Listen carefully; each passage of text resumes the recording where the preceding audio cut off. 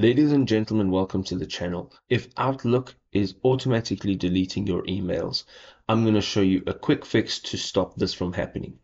Now, all you need to do is sit back, relax, and follow me.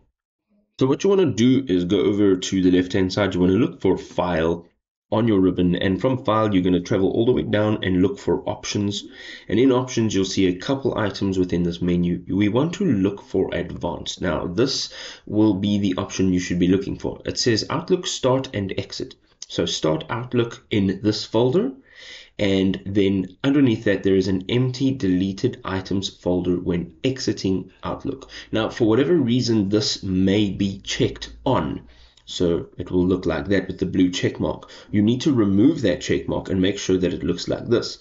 This will allow your Outlook to not have access to deleting emails when exiting your Outlook program.